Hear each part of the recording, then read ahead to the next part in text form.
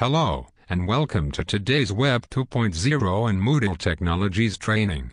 It is our hope to provide you with some ways to increase your own productivity, establish better lines of communication with students and parents, and do it in a way that your students will understand and embrace. We have 3 basic goals for this training.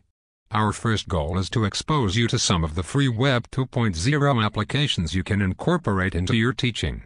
We feel the best way to do this is by having you use some of these applications.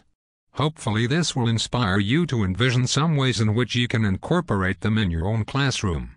The second goal of this training is to aid you in the basic setup of Moodle, a great tool for organizing Web 2.0 applications and course materials.